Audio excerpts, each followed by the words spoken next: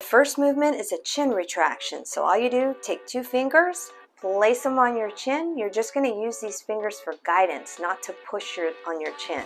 Okay, so you want to retract your chin towards the back of the room, not tuck it. So it looks like this. Just place your fingers here and retract your chin back. You should feel the muscles in the front of your neck get a little tighter while the ones in the back get a nice stretch. You also get a fabulous double chin like me. So you want to do that 3 times. So 3 sets holding 5 to 10 seconds each. And you can do this throughout your day, wherever you're at. You can do it at your desk, you can do it in the supermarket, and you can do it in your car.